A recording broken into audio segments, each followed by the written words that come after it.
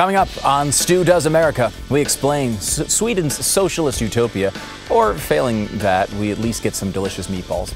Not the horse ones from IKEA, good ones. And businesses might be slowly opening up again, but do you really want to play COVID-19 roulette in a movie theater at this point? We'll look into that. Be sure to subscribe to all of our excellent content we're creating for you, and it's absolutely free. Hit up YouTube, Facebook, or your podcast spots and get it all. Feel free to drop us a good rating and a nice review as well. It makes us feel special. And as always, the best way to enjoy the show is through a subscription to Blaze TV. You'll get me, you'll get other hosts that are actually good, great stuff, very low price. Head to blazetv.com/Stu and enter the promo code Stu, because that's how they know you like this stupid show, and it gets you $30 off. Nice. So, are you all caught up on the latest season of Vikings? Good, because tonight we're going to go a little Nordic on you.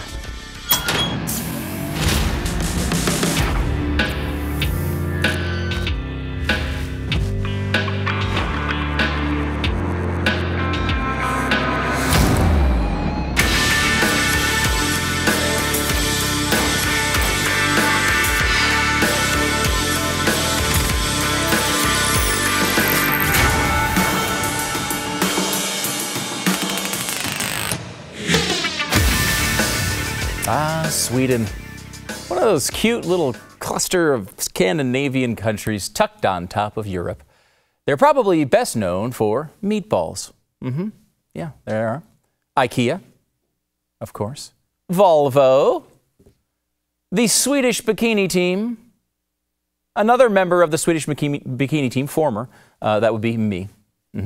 I know, I'm something like a quarter Swedish, so I can totally trash these guys tonight and get away with it. If you have any good anti-Swede jokes that you want me to tell on the air, just let me know. But the main thing they're known for these days is whatever the hell they're doing with COVID-19. The information is all over the place. One thing we know for sure is Sweden is definitely pursuing a strategy of herd immunity. As their chief epidemiologist, I'll never get that word right, said, in major parts of Sweden around Stockholm, we have reached a plateau of new cases, and we're already seeing the effect of herd immunity. And in a few weeks' time, we'll see even more of the effects of that. And in the rest of the country, the situation is stable. By the way, if you thought national health policy wasn't cool, then you don't know Sweden. Where else can you find the chief epidemiologist? At the public health agency, appearing in tattoos. They're making tattoos of this guy. It's fantastic. Although I will say we do have plenty of very strange Anthony Fauci worship going on here too. And it's a candle. I didn't even understand it. Who would want a St. Anthony Fauci candle? Oh, everyone. Okay, that's great. All right, so anyway, we know Sweden is going to go for herd immunity. We do know that, except for the fact that they are most certainly not going to go for herd immunity. As the Swedish Minister for Health told CNN, there is no strategy to create herd immunity in response to COVID-19 in Sweden. Sweden shares the same goals as all other countries to save lives and protect public health. So basically, we have no idea what they're doing. No freaking idea. Honestly, I think most of the time in this sort of COVID-19 era, Sweden is just a stand-in for the thing I want us to do, whatever that is. For example, one big part of the Swedish model is keeping the borders wide open, not usually what conservatives mean when they say they want to adopt the Swedish model. Honestly, I wanted to kind of look into this for a monologue because I wasn't really sure what the answer was. Is this working or not? There's so much conflicting information out there. I wanted to see what I could lock down. And this leads me to a point about this show. We've done just over 50 episodes so far, and look, things are going great. Whatever. The show continues to grow, and I can't thank you enough for spending an hour with me every night. Of course, we also have to get new people, and I'm told over and over again that some detailed, nuanced, graph-filled presentation about Sweden is not exactly what the masses want, particularly if it's delivered by a lovingly overweight gentleman wearing the top half of a suit, and I suspect bottomless under the desk. And I get that. I understand. Makes a lot of sense. But I also don't want to do the same old crap that so many other shows do. I feel like we're all adults and that you'd rather have some sort of knowledge and make your own judgments than have yet another show with surely a more attractive host regurgitating everything on Fox News or whatever. You're better than that. And the new people coming on board, I mean, they might not be, frankly. They might completely suck. So I don't know. We'll see. So if you want to get a little too nerdy, And I get that way occasionally here. When it happens, I'll try to throw in an explosion. See, look at that. People love explosions. I've heard that. Or some really red meat to keep it lively. If you have any suggestions on how we can do that in the future, tweet it to me at StuDoesAmerica. Okay, let's get into Sweden. The argument basically goes like this. Sweden hasn't closed everything down like we have. They're doing fine. We shouldn't have closed down either. We blew up our economy for nothing. Let's just do what they're doing. So first, let's look at what they're actually doing. Unlike us, they have not closed down businesses and schools. They're trusting their citizens to make sensible decisions and laying off the big government edicts. That's not to say that they've kept the economy open. They still have a lot of restrictions that we would never have accepted as of like 8 weeks ago. For example, we closed all schools pretty much uniformly, but Sweden didn't leave all of their schools open. They closed both their high schools and universities, but, left the schools open for younger kids. In Sweden, they also put a hard cap on gatherings like us. It was originally 500, then they lowered it to 70, and now it's lowered to 50. We can always talk about gatherings being banned, but actually we still allow here in the States gatherings of up to 10. In most areas, depending on your state. I know they're all weird. Some states have gone further than that. But I remember that pretty much everything that we have on a national level is just a guideline. Sweden didn't close many of their outdoor recreation areas, like ski resorts. However, most of them closed anyway on their own. Sweden didn't harshly discourage or ban non-essential travel like we have in some areas. But Swedish travel for Easter weekend, for example, fell by 96% to some of their vacation hotspots. We closed our movie theaters. Sweden did not. But the Swedish box office took a bit of a spill. In fact, it fell by 99.5%. I think that might have been noticeable on the box office receipts. So there were like 4 Swedes in a theater somewhere maybe saying, I don't care how sick I get. There's a Bad Boys sequel in theaters and I need me some Martin Lawrence. I guess that probably happened.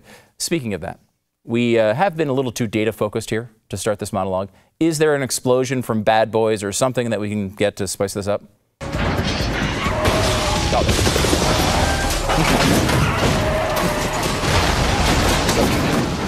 You always count on Michael Bay. One of the interesting coronavirus-era discoveries is how many companies seem to have no problem publishing data on where we're driving. Sucks for privacy, good for this monologue, however. In Stockholm, people were allowed to go out and about, kind of at their leisure. But still, mobility dropped by 75%. In America, the numbers weren't all that different. In counties with stay-at-home orders, mobility dropped a little more than Sweden, about 83%. Still, in counties without any stay-at-home orders, mobility still dropped by 67%, only slightly less than in Sweden. The point is, just because Swedes are allowed to go out and do things doesn't mean they are actually doing them. They're standing a little closer to each other and they're wearing less masks and such, but when people believe they might just die by going outside, they tend to stay inside. It's also consistent with what happened in this country before the ban started. Restaurants and bars were already seeing sharp drop-offs beforehand, of over half in most cases, by the way. It was a lot. I will say I am pretty sympathetic to the argument that voluntary is better than government enforced. And there have been some real examples of overreach. But some people seem to think that Sweden is living life as normal. That's just not true. As their foreign minister said, we don't have a radically different view. The government has made a series of decisions that affect the whole society. It's a myth that life goes on as normal in Sweden. Now, could we just copy and paste the Swedish solution into the U.S.? Well, probably not. The Swedes definitely have a different way of looking at things. They are much less suspicious of government and more trusting of experts. And I don't know if you've noticed this, there's just a tad of a rebellious spirit here in the U.S. that isn't as apparent in Sweden. And again, I can say this, I'm Swedish. We were always going to resist government advice a little bit more, and we're also not going to, put up with them for much longer. Plus, Sweden is just a different situation. We know this as conservatives because we've been making this argument for decades against people like Bernie Sanders. We just can't take the Swedish healthcare system and plop it in the U.S. It won't work for a million reasons. For pseudo-quarantine, Sweden is built pretty well. It's so cold, people never want to go outside anyway. They have really good internet for annoying Zoom calls. They work from home in very high percentages, and most of their homes feature one person living alone. In Stockholm, about 60% of residences have only one person inside. You're interacting with far fewer people. Even in a dense area like Manhattan, it's only 25%, as you can see by yet another graph. Okay, we're losing the least nerdy people in the audience. The ones that had dates in high school. I see you out there. You're walking to the door, aren't you? Can we throw on something exciting? The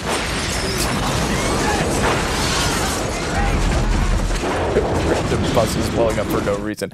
That was filmed in Sweden, by the way. Don't know if you knew that. So there are lots of similarities to what we've done, and still a lot of differences in the situations and the people. But beyond that, has this actually worked in Sweden? A lot of people will throw around the fact that our death rate per million in the United States is lower than Sweden because it makes Sweden look bad. It's true, but I'm not honestly sure how valuable that information is. We're so much bigger with so many more people and more localized outbreaks. It just doesn't work. The same thing goes for people trying to compare Sweden to Italy and Spain to make the Swedes look good. Again, that doesn't work. They started trying to control the outbreak way too late and got hammered for it. It's more helpful to look at countries nearby that are so similar, honestly. They're basically just one country. I mean, most of the time we just say, yeah, you know, the Nordic countries, those guys. I left out Iceland and Greenland because they're islands. And, you know, honestly, it's not apples to apples. Their rates of COVID are very, very low. But here are the other Nordic countries on another graph. Denmark is about 75 deaths per million. Norway and Finland are about half of that at 36 per million.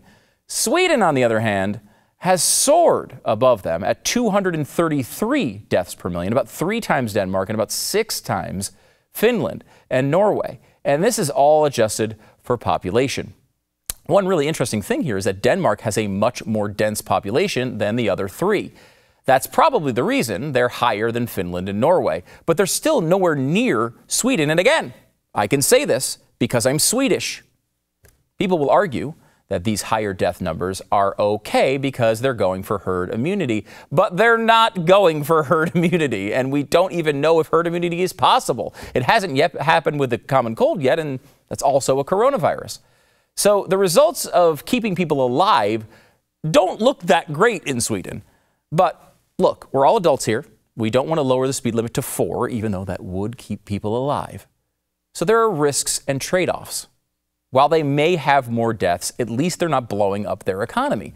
Unfortunately, that isn't really clear either. We mentioned all the huge drop-offs in the various industries earlier, and that's the thing. Sweden is dealing with massive economic turmoil as well, despite keeping the economy open. One group of economists actually believe that Sweden's economy will contract more than ours. Their projections showed that Sweden's GDP would shrink by 0.5 point more than the United States. The name of the group?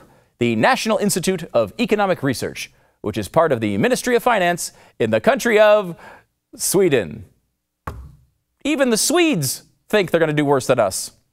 So what does this mean? Get yourself pumped up, because I'm going to get in your face and light you up with a verdict of mixed. Yeah, mixed. Passionate position. I mean, the results are mixed. Do I like their approach of less government intrusion? Yeah, a lot. But has it worked in any meaningful way? I mean, not really. Most of the economy has shut down anyway, and the deaths keep piling up. The bigger issue is we couldn't have instituted a Swedish solution in the U.S. because we were way too late to do it. You can approach things this way when you don't have a massive outbreak in your largest city. We needed to stamp out those outbreaks before they got out of control. Now, we probably will go forward with something that looks a lot like Sweden. One thing that's pretty clear, we could have been a lot more like Sweden in a good majority of the country this whole time. Top-down policy just doesn't work that well in a large, spread-out, diverse country like ours. Now, as we come out of this thing, there's going to be a lot of opportunities to try something like Sweden in many parts of the country. We all want there to be an easy answer here, but, you know, again, we're all adults. We know there aren't easy answers. We know usually things suck to a certain degree. We know that there are not really a lot of Swedish bikini models walking around Stockholm because it's 12 degrees below zero. We just need to be sober and deliberate about how we open this thing up, because I don't think the country is going to accept another 6 weeks like this for a long, long time. Maybe the Swedes would, but not us. Who does America?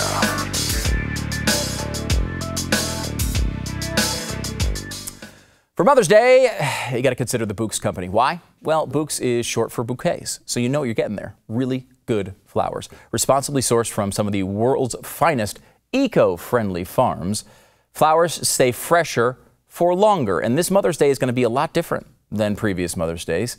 If you're like me, your mom probably lives in another state, might not be able to visit them. It's not going to be the same. And so you really need to make sure you do not screw up the Mother's Day present this year. Flowers and plants have been proven to reduce stress and boost productivity, both good things in the middle of a quarantine. Send smiles no matter how far they are away with Bouqs.com/stew. That's BOUQS.com/stew. And enter the code STEW for 25% off your entire order. Again, that's code STEW for 25% off at Bouqs.com/stew. Make sure you use the code STEW, because that's how they know you like this stupid show, and you'll get 25% off at Bouqs.com/stew. One of the many luxuries we haven't been able to enjoy during the pandemic is grabbing the family and heading to a good old-fashioned movie.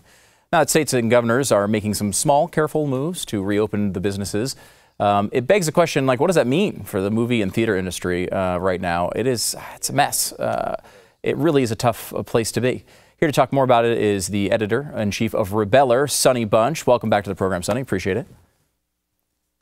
Thanks for having me on, Stu. Great. You know, I looked to see, I know they said in Texas, theaters could theoretically open at, I think, 25% capacity. However, there's a slight limitation in that no one's releasing any movies, so it's not exactly the experience you're used to. Can you give me a little sense as to what the industry vibe is on how this all comes back? Sure. So you're right. The Texas governor, Governor Abbott, he said movie theaters can open, I think, as of this Friday. And you know, that's all well and good, except for the fact that no theater chains really want to be open right now. There's no reason to be open because there's nothing new in theaters. We can get to that in a sec. But the Alamo Drafthouse, which is headquartered here in Texas, is the big kind of indie chain. You know, came out and said we're definitely not reopening. You know, safety first, blah blah blah. Which is like a fine, bold stance to take, whatever. But it really has more to do with the fact that there's no product. There's nothing to actually put in theaters. It's not like people are sitting at home thinking, I'm going to hold off on going to see Trolls World Tour so I can see it as it was meant to be seen on the big screen. You know, it's kind of a weird situation. So you could fill these theaters with a bunch of programmers, a bunch of, you could put in The Matrix, right? Or, the 20th anniversary screening of Gladiator or something like that. But nobody is going to risk their life to go see a movie that's 20 years old or 40 years old or 50 years old. It just doesn't make sense. So for the short term, really the next big release that's still on the calendar that hasn't been cleared yet is Christopher Nolan's Tenet. That's, I think, the kind of last hope, the last gasp of the summer. If theaters are open, then maybe that will be the first movie that we see. I don't know. And what is the date on the Christopher Nolan film? It's the end of July. I think it's, okay. I want to say it's July 27th or July 24th, something like that. But it's the end of July. Because that's not close. That is basically it. No, it's not. It's not close. I mean, look, the movie industry is in a very weird spot right now. There was a big fight between Universal and the exhibitors, the movie theater companies, that played out this week in the pages of the Wall Street Journal and then the Hollywood Trades. So Universal is the first studio that really decided to break what they call the theatrical window. In theory, movies play for 90 days exclusively at theaters, then they go to VOD, then they go to Blu-ray/DVD, then they go to the streamers. So the theaters have fought very, very hard to maintain a 90-day exclusive window on theatrical releases. The theaters, the big companies, AMC, Regal, Cinemark, Landmark, those types of places, they say, look, we can't exist if you don't give us that exclusive window. And Universal fired the first shot in this war by saying, we're gonna take The Hunt and Invisible Man and some of our other movies that had already been released, and we're going to put them on VOD at a $20 price point because the theaters are all shut down. Right, the Hunt was out, I think, for 10 days before everything shut down. They said, we spent all this money on advertising. We're not just gonna eat that. We need to get some revenue back from it. So then they fired the next big shot in this war, and they said, we're gonna take Trolls World Tour, which was supposed to come out on exclusively in theaters, and we are going to move it to premium VOD, is what they're calling it, PVOD. And it basically was a move that said, we are not going to necessarily wait for theaters to reopen. We'll push some of our stuff back. Universal has already pushed back one of the Fast and Furious movies. Universal, Lord only knows when the next Jurassic World movie will come out. That's also a Universal title. But they've made some moves to say, okay, we will accommodate theaters during this time of crisis. We're going to move some of our stuff back. But with Trolls World Tour, they put it straight into theaters. And in theory, it's a good move, right? You have families who are basically locked at home with their kids. You have a captive audience. You have no theaters open. They charged a pretty high price point, but not an unreasonable one, at $20 to watch the movie for 48 hours. You could watch it as many times in 48 hours as you could. It calls to mind the old days of Blockbuster, Family Video, or whatever. Yeah. The end result, as was reported in the Wall Street Journal this week, was Universal treats it as a very good thing. They grossed about $100 million on PVOD, which translates to about $80 million for the studio, which is roughly in line with how much they made from the initial domestic release of the first Trolls movie. Wow. Now, I am skeptical that this is actually a good move for Universal. They certainly are treating it as such, but this doesn't take into account foreign sales. This doesn't take into account any cannibalizing that they're going to be doing of their own VOD stream, which would have been another profit source.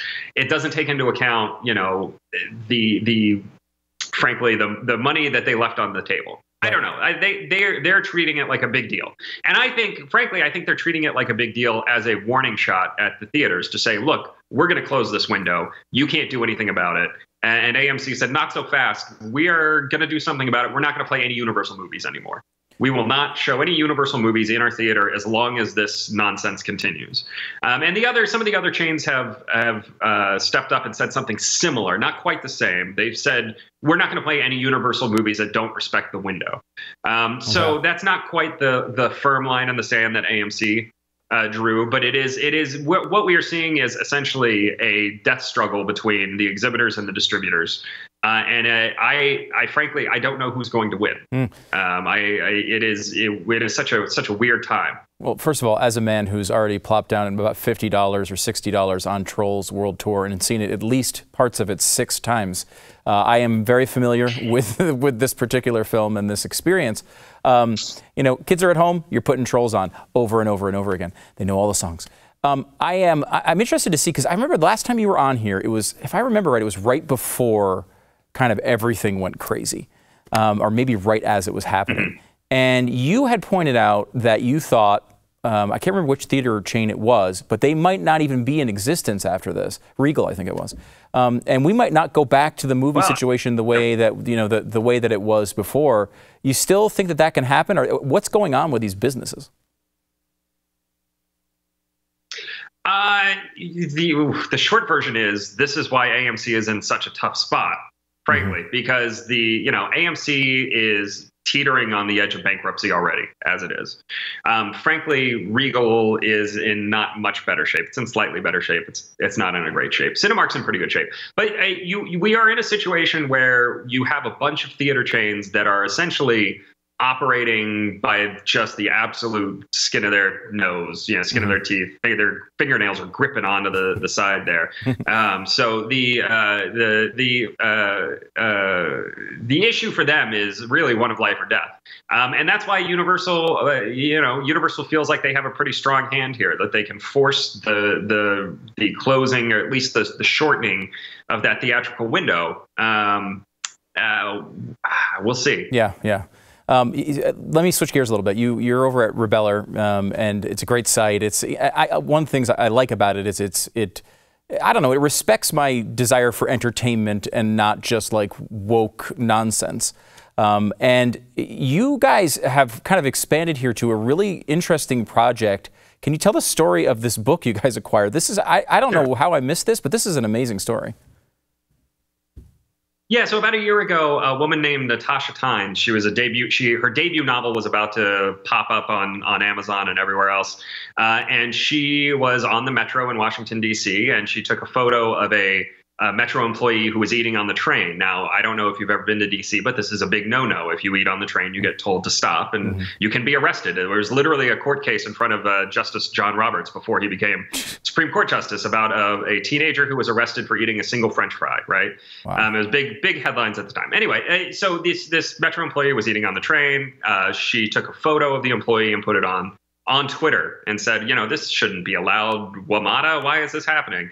For this act of snitching, which was wrong, I think she will admit now that this was, not necessarily the best way to go about it. She was trying to get somebody in trouble. But for this, she got called a racist, which is very, it's a pretty strong term to bandy about. So you have this Jordanian American immigrant who, gets stopped by the TSA every time she goes and flies on an airplane. And she's like, I'm getting called a racist. What's going on? I don't understand.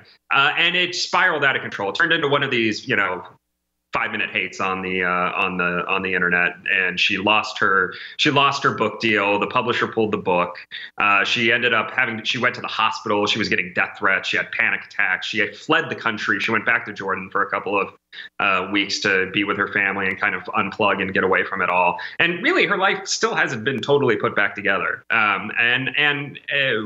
The thing that my boss, Dallas Sonnier, looked at with this was he saw the book. It's a good book. It's an entertaining book. It's, got an interesting voice, a unique perspective on the world.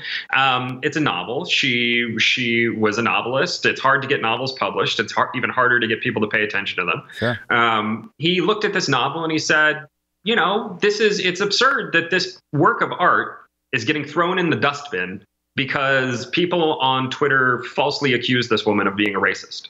It's a total shame. It's a traveshamockery, you could say. And he decided that would be the first book that Rebeller published. Rebeller was always going to be a publishing label. We will have more books in the works, but he wanted this to be the debut novel to send a message to say, look, we're going to stand against the disingenuous outrage, the scolds, the angry mob, and we're gonna publish this woman. We're gonna give her a second chance. It's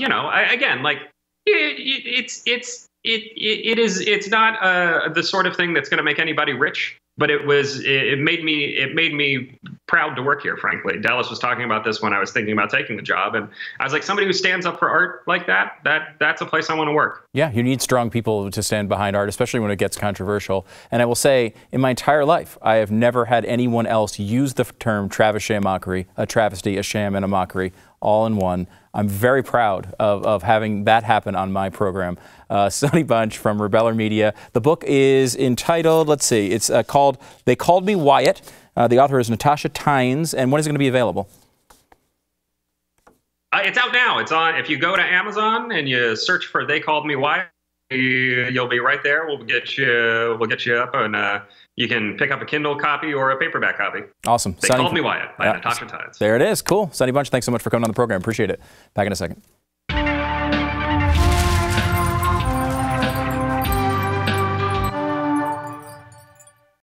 Sometimes it's just fun to just talk politics. I mean, brute force, just blind politics. You're talking about people who are dying. No, I'm not. Not this time. This is just brute force politics for a second.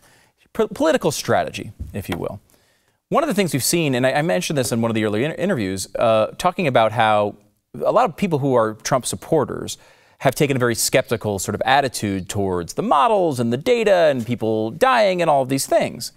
And it's understandable because there's been a back and forth. I think conservatives are generally more skeptical on worst case scenarios. Just generally, I think a lot of that goes on. But just from a pure political standpoint only, isn't the best thing for Donald Trump's reelection that you fully embrace the most apocalyptic model you can find. If you can find one that will say 100 million people were going to die from COVID-19, go to that one. Because the idea is, let's just say this ends at 100,000 people dying, which is terrible. And again, we're only talking brute force politics here. We have an exemption. If you're talking about that, at least if the number is, 2 million people were going to die, you can say, look, Donald Trump took strong action, pissed off a lot of his own fans, and saved what would have been 90% of the potential death toll. On the other side here, what are the Democrats going to say? Well, we would have acted better and stopped 92% of that death toll. There's not really a good comeback to it. If that's they always say trust the science. The Democrats are always all over everybody's case about that, even though they don't seem to do it themselves. Well, let's trust the science, right? Like 2 million people. You said 2 million people, and instead it was 50,000 or 80,000 or 100,000, whatever it winds up being. That's an argument of Donald Trump in the middle of the storm, stands strong, takes tough action that even his own base doesn't like. And at the end of the day, he steps up and he eliminates 95% of the terrible downside. What we're kind of seeing now seems to be more of an argument of, well, a bunch of people died, and Donald Trump was president when it happened, but he was kind of like duped by Dr. Fauci or something.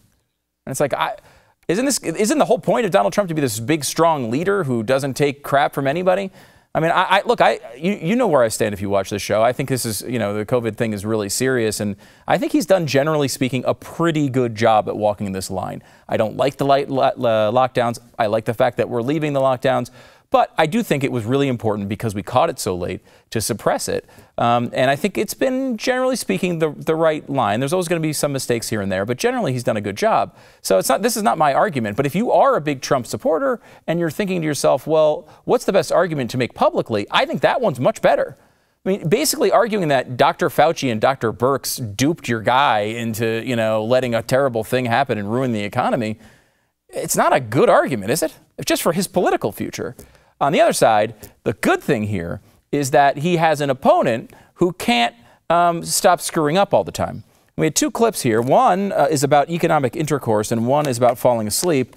I guess you have intercourse before you fall asleep, so let's go to the intercourse one first. I would get much more engaged in the world. We can't step back. If, in fact, for example, we solve the problem in the United States of America and you don't solve it in other parts of the world, you know what's going to happen. You're going to have travel bans. You're going to not be able to have economic intercourse around the world. There's a lot. Look, when America goes alone, when America is first, it's America alone. And then what happens after you have a little economic intercourse? You fall asleep. By women in our country has been classified as essential. So this is an issue that affects all of us, young and old. It really does. I have not seen the end of that clip yet. Does he jar awake? Have you seen that? I got to see the end of that clip because you're not supposed to fall asleep during interviews, though every interview with Hillary Clinton is better while asleep.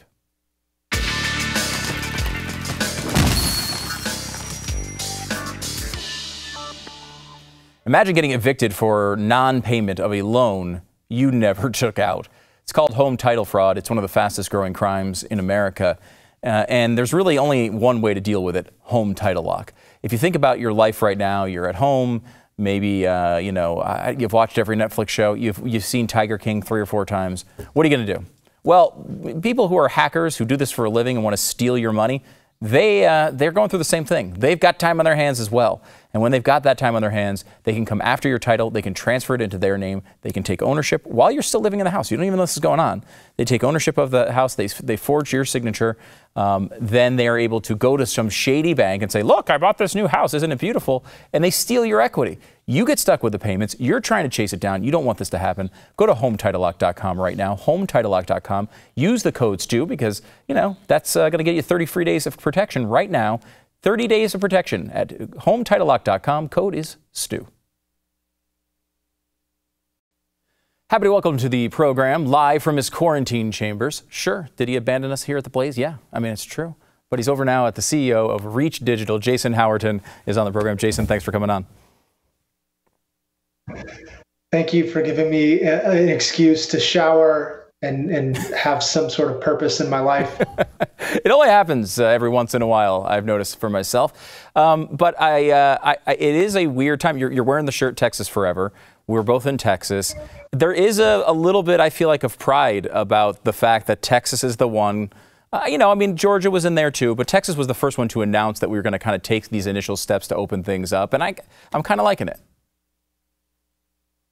I'm loving it personally, and I think it's more, Georgia I felt a little open the floodgates. I like the way Greg Abbott is coming at this with a little more measure, a little more. I mean, I know he's gotten some criticism for the 25% capacity in restaurants and in other businesses that are opening up, but he's taking a very step-by-step approach, which I like, but we're moving the needle. And we're kind of going to be guided by what happens in the data. So I like the plan so far. I think that's a big part of this in that I don't think the American people can take another trip back into what we've been going through here. I just don't think this is a one-time thing. It's a once-in-a-lifetime experience. We went in there. I think we suppressed this down to some sort of level, though the numbers today have popped back up for whatever reason. But the bottom line is we gotta be careful because we cannot let this thing get out of control and have to go through yet another period of this quarantine. I think is that the right way to look at this? It is, and it's definitely in our hands of what happens next. But I do feel like everybody's at this level where it's like you can kind of just feel it. It's bubbling up, like people are done with this. I think there's a way to do this responsibly. I think, people wearing masks, keeping their distance, but still going on with their lives. I don't think that's an unreasonable position anymore. I think the way the numbers look, a lot of places have peaked. I think we can get through this. It's going to be hard. People are going to die. But what we can't have, I feel like, is this every 2 seconds, the media scaremongering, looking at every time somebody dies, which is what's going to happen, right? We're going to open Texas, or Georgia's going to open wherever's opening, and then the headlines are all going to be after governor opens Texas, 10 more deaths. This, and it's not helpful. People are going to die, unfortunately, from this virus, but there's also, you've heard it a million times, there's casualties from the economic destruction. It's not as simple as just keep everything closed until you can't wait out this virus. Like it's going to work its way through our society one way or another. So the best we can do is come up with a plan that's responsible, do our best to contain it. Dr. Fauci says it's going to come back in the fall. So it's here, and it's not like we can just stay inside for long enough and then it's just we win. We need to figure out how to responsibly get back to society, because otherwise, even if the virus is gone, what do we have left? I mean, look, this was never meant to be an everlasting solution where we just kind of hang out at home until 2024. This is a situation where we know we have to do this at some point. We should do it in a careful way. I think that makes sense. It's interesting, though, to watch the kind of culture around it. You were kind of you're a big social media guru. You watch this stuff, and usually the stuff that does really well on social media is like interesting insight, some funny points, some interesting observation. These things blow up. Yesterday, I just tweeted, "I'm going out to eat at a restaurant this weekend." Period, and people are retweeting it and liking it, and it's like, it's fascinating that this very basic thing that we all took for granted 2 months ago is now something that you get hate mail from other states. Like, I can't believe they're opening up your state and they won't open mine. It is a bizarre moment to kind of watch as an observer. Do you know what's crazier is how politically divided people are about going out to a restaurant. Like, it's such a weird thing. Yeah. I was looking at this polling where it was like the vast majority, it was like Republicans said they were going to go out to eat, within the month or something like that of the reopening. Mm-hmm. And like, there was like 17% of Democrats or something said they were. It's crazy how it's become like, and I don't know what it is. I'm sure Trump and that psychology has something to do with it, but it's so weird that we're now dividing lines of like, when we get back to normal life is now a Democrat-Republican thing. It's like, I guess everything is that now. Yeah, that's apparently the only thing that we can do. You watch a lot of, obviously, conservative media. One of the things, you point out that divide, and look, we're in a presidential election year. There's going to be some sort of divide. It probably shouldn't be about whether we go out to restaurants or not. But I think there is this sort of position where the left is taking this idea that we have to be mega careful and you can't do anything. And if you want to open up the economy, you're just trying to kill old people. And the other side of that, I think the correct other side of that is one you've sort of described here today, which is, look, we realize this is something serious. There's been a lot of pain and a lot of heartbreak for people, and families have been affected. This has not been some silly little thing. It's been terrible. However, we have to be adults and kind of like look at this and make the best cost-benefit analysis that we can take. I've seen a lot. There's another sort of group here that seems to want to just say this has always been overblown, and this isn't it hasn't been as serious. They've been popping this up in the media and scaring everyone, and there definitely have been elements of that. But I think that's not the right way for conservatives to go. I think acknowledging that this is a serious thing, but we can still take steps to come back to civilization is a better path forward. What do you think about that? I mean, and I don't know how you can argue when 60,000 people die in 3 months that it's not something that's extremely serious. So I think those people are just as silly as the people who say that, anybody who understands just from a fifth grade level of economics, the repercussions and also the casualties of the economic destruction that this is going to continue to wreak on our economy if we don't figure it out. It's all silly. We're so without nuance, and you have one side who really, I think it's like very nasty, who are viewing this lens of how can I make this about Trump, or how can I blame Trump for every death? You see the Vietnam War analogies, which are so stupid, like so dumb. And I think I pointed out yesterday that 61,000 people died from the flu last year. And no, COVID is not like the flu, but we didn't make that comparison last year because it's stupid. Like, it's just a dumb thing to say. Totally different things. But you have like the media and completely different things. And so, but you have the media, you have Democrats, it's like they put out this memo that like, this is the new thing. We have to compare it to the Vietnam War because that's the same. It's not the same. So just there's a lot of silliness going around and not a lot of people being adults. And again, bringing it back to Texas, I feel like Greg Abbott, I've been really happy as a Texan because I felt like he's more of an adult in the room taking this approach, which is this is serious. We need to protect Texans. But guess what? We got to get back to work at some point. And so we're going to start now and then see how it goes. Well, I have booked not one, but 2 restaurant reservations for this weekend. I'm very excited about it. I had to do it. Jason. So we're talking about it. It's our, we're thinking about if we want to leave the kids at home. It's weird. Like when you have kids, it's like a completely different thing. If I didn't have kids, I'd be like out on the town being responsible, but like I'd be going out this weekend for sure. There's like this little voice in the back of your head when you have kids, like you have that extra. But I don't know. I might join you. We haven't made a final determination here yet. All right. What's the best place for people to find you? Twitter? What's the best place?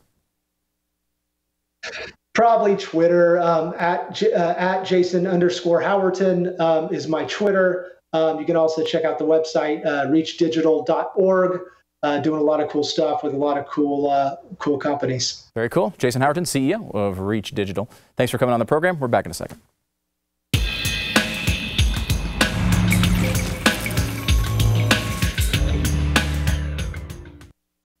People are making fun of Joe Biden for falling asleep during an interview. We showed the clip earlier in the show. I disagree. He's not just falling asleep. That's his superpower.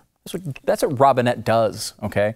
Robinette is, of course, the transgendered cousin of Batman, I think. Robinette, the Joseph Biden campaign t-shirt. Get it at StuDoesMerch.com. See you tomorrow.